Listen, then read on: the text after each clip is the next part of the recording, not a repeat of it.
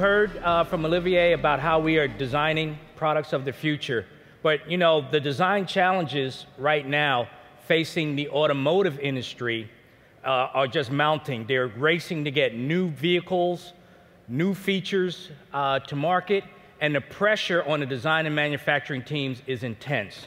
So we have a great story to tell you here today. We have a team from Honda North America who will show us how they use the 3D Experience platform to overcome the challenge of getting new products to market.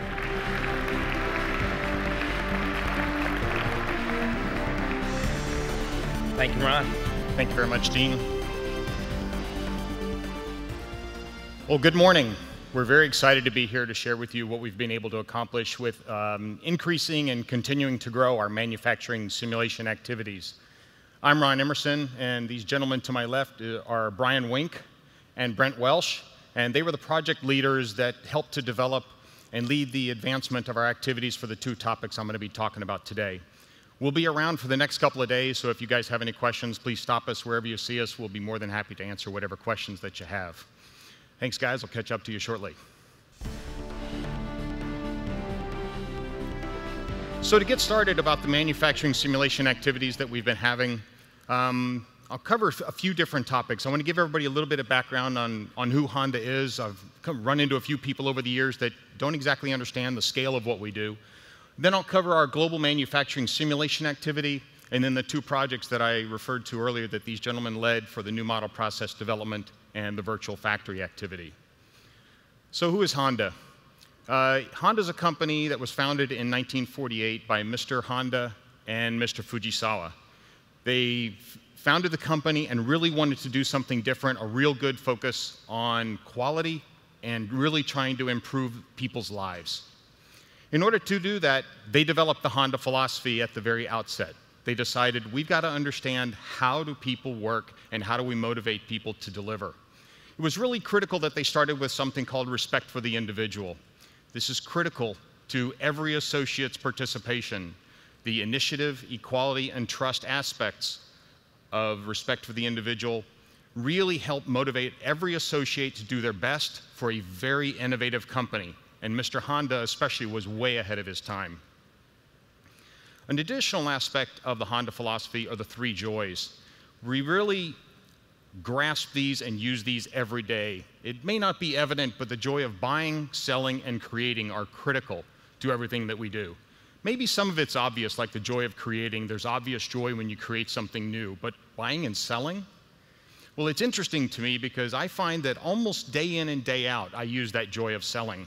Whether it's selling an idea or a concept or even what I'm going to be talking about today as a new way to advance our company forward and increase the innovation. So these are really critical. And then the Honda company principle.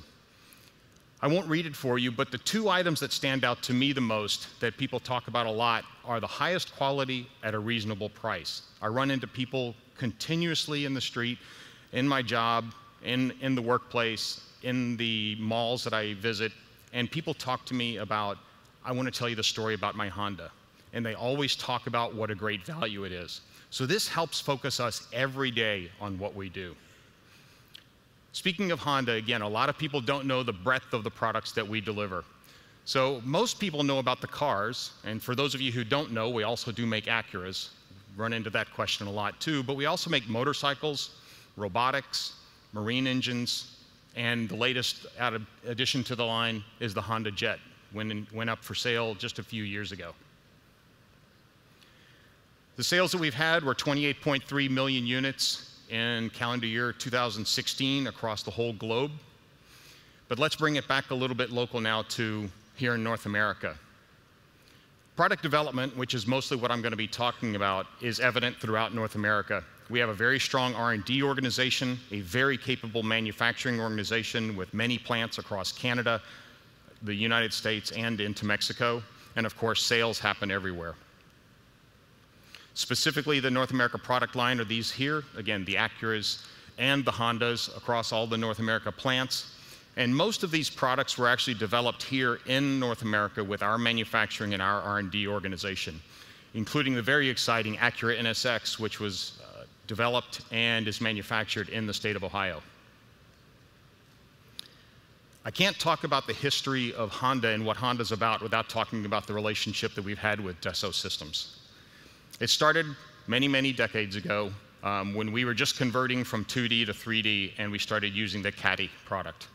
Over the years, it's matured, and in the mid-2000s, we started using DELMIA V5 for the global manufacturing system. We recently converted to DELMIA V6 and have used that on the all-new 2018 Honda Accord.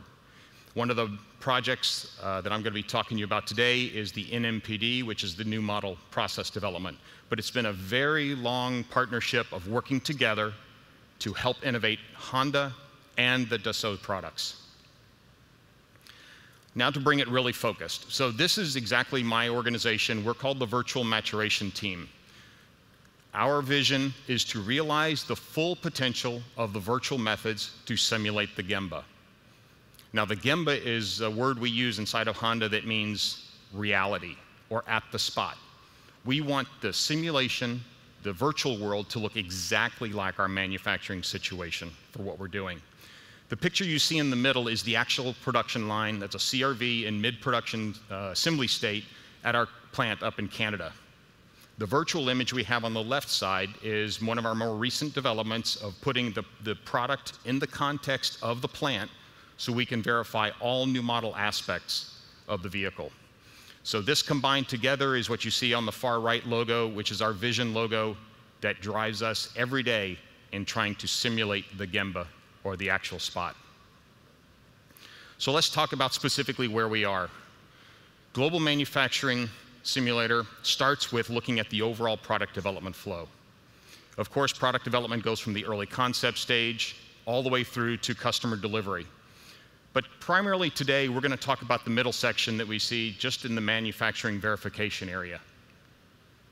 This is where we've really pushed Dassault to innovate their tools so we can allow our innovative processes so we can do much more virtual verification. And this is especially important because Honda has switched from strictly physical verification to primarily digital verification.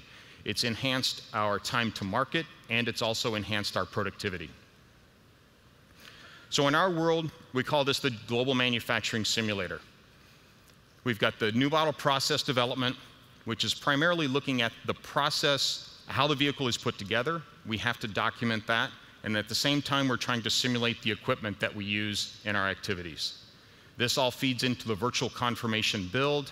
And although I won't go into the details of explaining it today, we have a tool we call the issue management system, which holds all of our requirements, all of our assessments, and all of our gap items that we feed back. Graphically, it looks like this. On the 3D Experience platform, of course, we have the product data that comes primarily from CATIA. The process I'll talk about in just a moment is critical, and we've integrated that into the platform as well.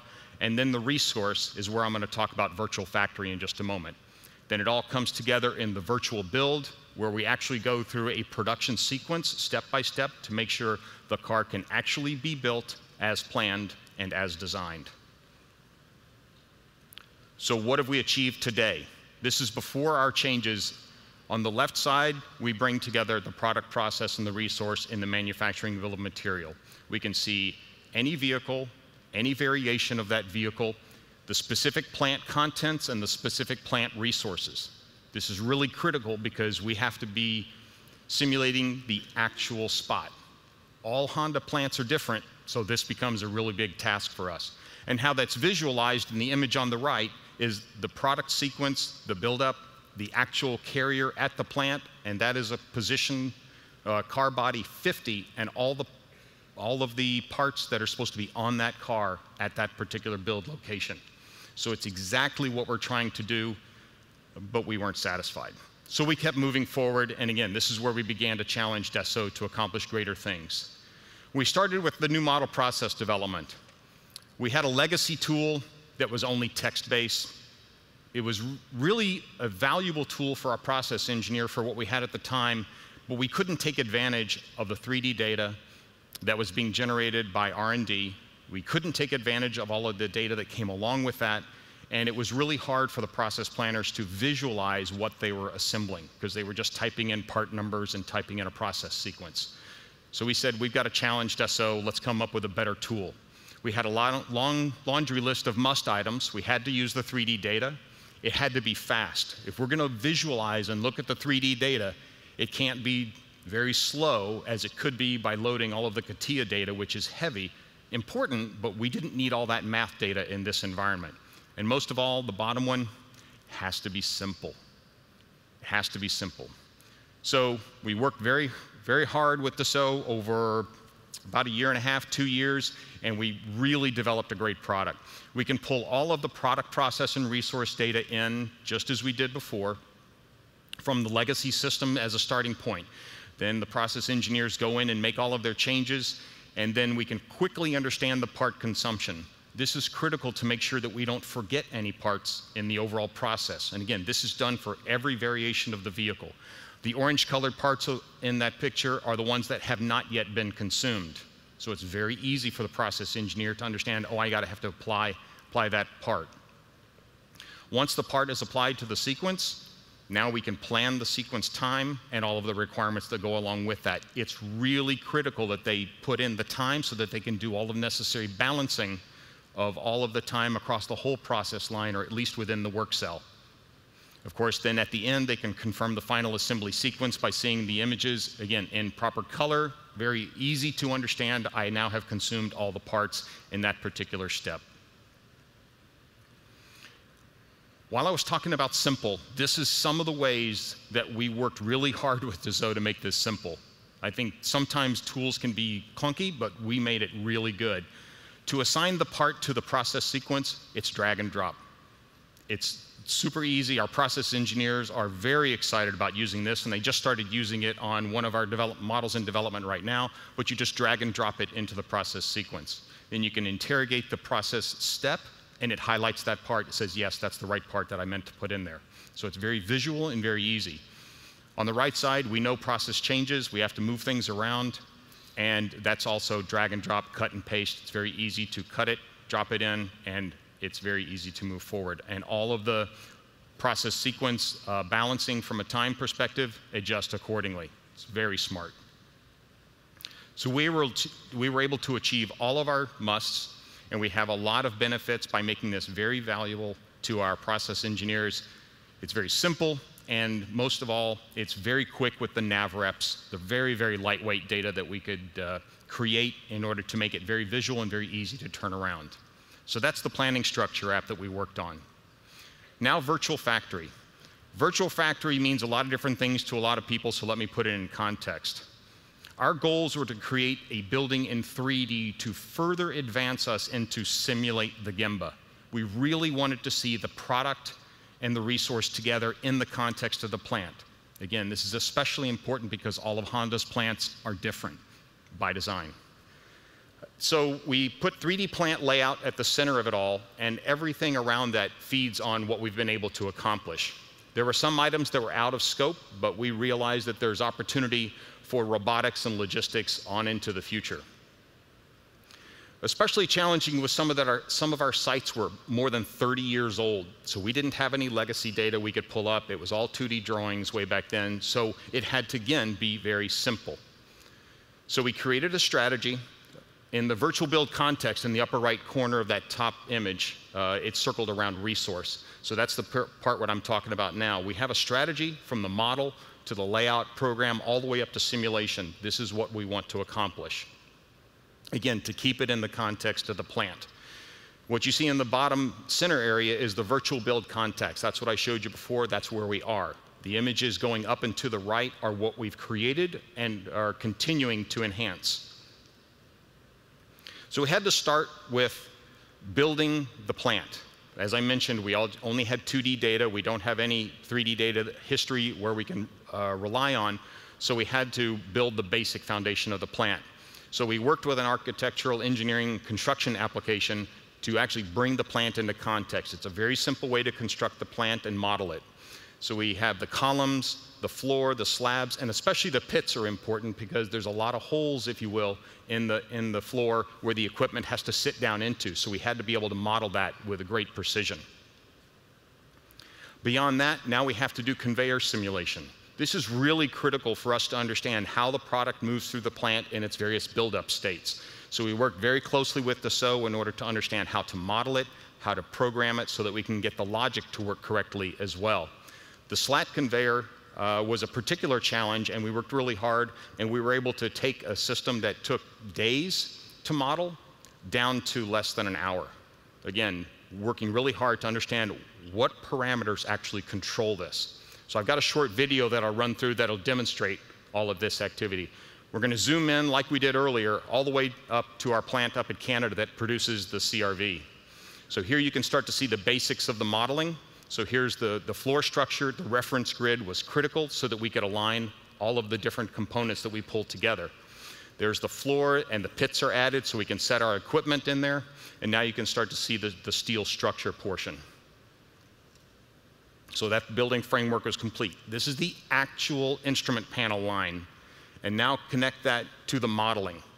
This is where we're really focusing to improve the accuracy and make sure that it matches reality. So we've got the kinematics of the modeling in there for the fixturing that the associates have to move up and down to do the assembly work. We've got the conveyance systems. You can look at the local areas. And then finally at the entire work area in context. And you can see all the logistics containers around that where we can expand that further into the future. Now going to the main line. We don't actually move this fast, but we're pretty fast. We're able to simulate what is it going to look like. And this is great. As much as Honda likes to move models from plant to plant, it's really an easy way for us to verify, can we put this model in that plant as well as can it basically move through the plant. In this section, what's really critical is we've connected that new model process development piece I talked about earlier with the visual connection. So the process is in the lower right corner, and now we can see that process actually in action and happening on the line. This part is still in development, but we worked really hard with Dassault in order to make all of this connected, because what good is a platform if you can't reuse the data across the various tools that you need in order to actually innovate? So we've had a lot of benefits from the virtual factory activity.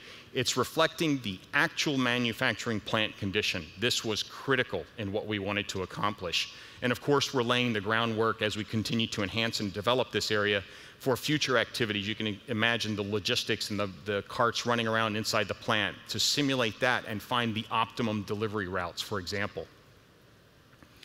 So in summary, we've accomplished a lot, but specifically, realize the full potential of the virtual methods to simulate the Gemba. We've got to understand that actual situation. So we developed with Dassault, working very closely together, the new planning structure capability, that's the process aspect, the plant structure integration using the AEC application in order to bring the plant context into the DELMIA app. Through all of the cooperation and the teamwork between Honda and Dassault Systems, Honda's achieving our simulate the Gemba vision using the 3DX tools. That's all I have for you today. Again, Brian, Brent, and myself will be around for a couple of days if anybody has any questions. Thank you for your time and attention.